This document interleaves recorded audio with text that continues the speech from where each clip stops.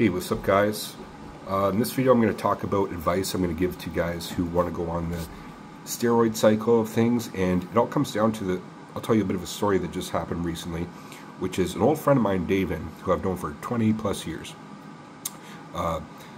He saw the development that I've had, okay, like I'm posting to social media. I was doing pec flies that were like 300-pound pec flies for 5 reps, and he's like, okay, like Mark, like what?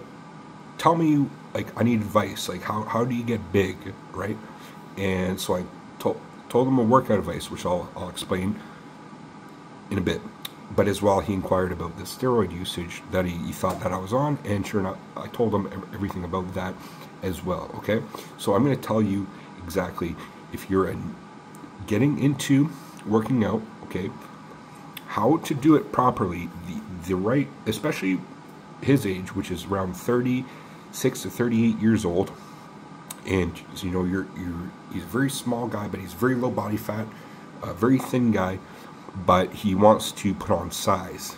So I told him exactly how to do it, and I will explain to you exactly how to do it. And anybody who's watching who has experience, I'd love your feedback as well on this, on my advice, okay? So first of all, it comes down to you have to create some type of workout routine, okay? So common sense, yes. So what I recommend is a push, pull, leg, split day, incorporating arm days in there as well, okay?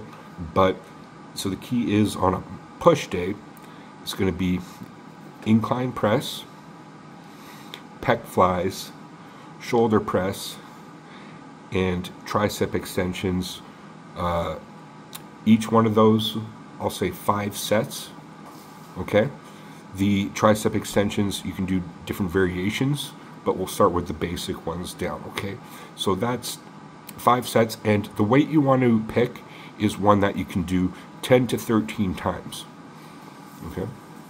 So say you put 60 pounds on there, you can do that 13 times, no problem. You can even go more. Well, then you should probably put another 20 pounds on that, okay? And then start with that, and then you can always bring the weight down if like you're having trouble with by the 5th set doing that much weight, then obviously you can bring the weight down a bit, okay? So that's the push day.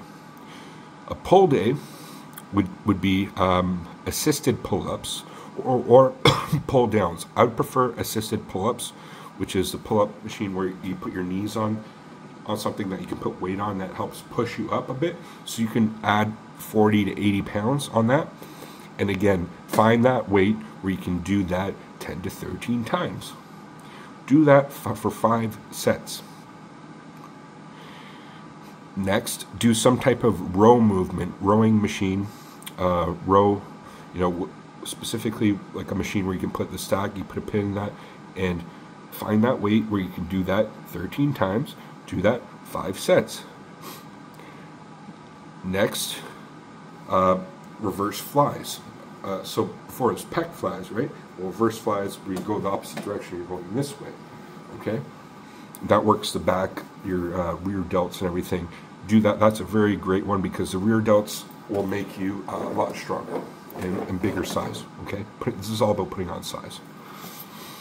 And as well, you can do shrugs as well. Maybe you don't need to do 5 sets of those, some of these, but like, you know, at the same time, you know, it adds up in the end, okay? If you can do that 13 times, like 13 reps for 5 sets, you'll be great. And then finish it off with bicep curls, 5 sets, 15 reps each, okay? 13 ideally.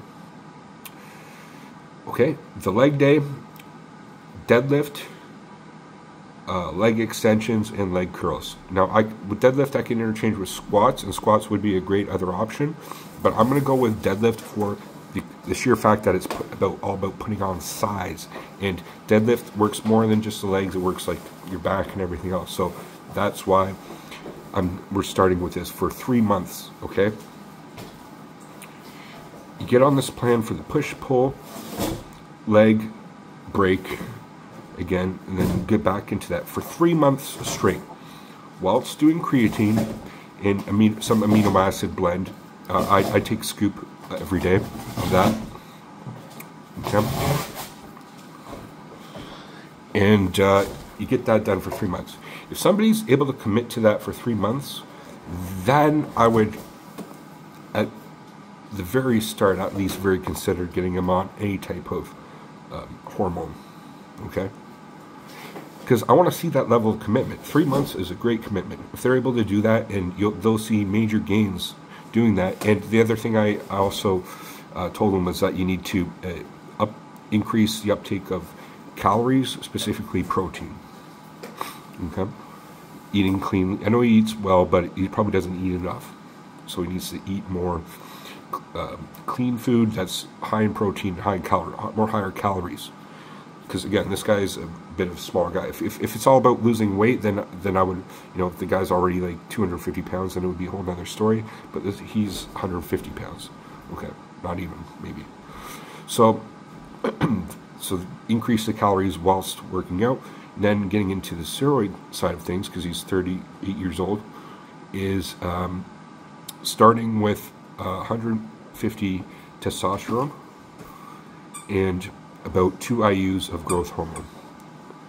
2 IUs of growth hormone a day, 150 testosterone a week. That's where you start for 1 to 2 months. Then you increase the amount of testosterone to 200, and you increase the amount of growth hormone to 4 IUs a day. That's an HRT. They could very well just continue doing that. It would be totally fine. Now, I haven't gone to this far in his recommendation as of yet, but this is in the future of what I would recommend if he was already getting the routine down, which is creating the habit of going to the gym and being, bulking up by that point. Well, he wants to fast track this, and this is what this is all about. Is if he's truly committed, fast track, then he can add in the HRT. And then the next level of things, if he commits to that and he's doing well after a month or two of doing that, the 200 tests and 4 IUs a day, 200 tests a week, is then adding in something like Masteron at about 150 of that a week. So, and it's that simple. And then that could totally be it from there. And maybe he'll at times back off taking Masteron. Maybe it'll go down every 3 months. Like, that will be his blast per se. Would be 200 tests and 150 Masteron before I use of growth. And then maybe his cruise would be 150. Like, seriously, it's not like it's a huge blast or anything. But if he's continuing on that push-pull leg split that I'm telling, and then based on the amount of strength that he's gaining while he's doing that, again, so like say his bench press, like he was able to bench 120 pounds 13 times, but now he can bench 120 30 pounds like 20 times. Well, obviously you need to increase the weight, right? And in doing so, finding that right weight where you can do 10 to 13 reps of it, 13 at most. That's going to be, you're going to find that sweet spot of where you're going to get both hypertrophy and strength growth. Now, at that time, we're, I would say, around the 5 to 6 month range. Again, incorporating arm days now, very much so, every week. Not every week, maybe every week, every other week, arm day, I would say, is that you also then increase the rep range and strength to where you can find the weight where you can only do 5 times. Because by this time you've conditioned the muscles where you can actually grow strength. Now, every set's not going to be a strength set, but you throw a few of them in there. Like maybe you do that, like say bench press, for example, 3 sets at 13 reps, that 13 rep range that you're at. Well, then at the 4th set, throw another 50 pounds on that and hit it 5 times. And that's going to increase muscle recruitment and strength. And when in doing so, within that 5 to 6 month range, then you'll blast through the plateaus that you're going to get from. You're going to get an early acceleration, and you start going like this, and then you're going to go like this again once you increase strength more. And then when you increase strength, you're able to do more reps. You're able to do more reps, more hypertrophy, more muscle growth, on top of the great diet you have, and the hormones you're doing at that time as well. So that's my lesson on fast tracking how to become big in your late 30s/40s. That's probably what I'm going to name this video. And what are your guys' thoughts on that? You know, some people might say, you know, you wouldn't recommend doing hormones per se, somebody that early, like within a few months, and I agree. But if I saw that he was really committed to it, then that's what it all comes down to, the level of commitment. Whether he's going to go to the next level. If he's going to go to the next level and that's part of his goals, then I don't see why the goals would not include taking steroids at that point in time, at least an HRT dose. You know, not necessarily a huge blast. He's not doing a gram a week, right? But, you know, increasing it to where it gets around 300 to 400 milligrams of compounds plus the human growth hormone. And by that 6th month, then the human growth hormone and everything will catch up. Like, that's when it really starts kicking in. You'll notice those effects and everything will just all come together. And by the 6th month mark, I think that would be the next level, where it's going to be like we can, you know, determine what the next steps will be from there. What are your guys' thoughts on that? Leave in the comments section below. Like always, peace.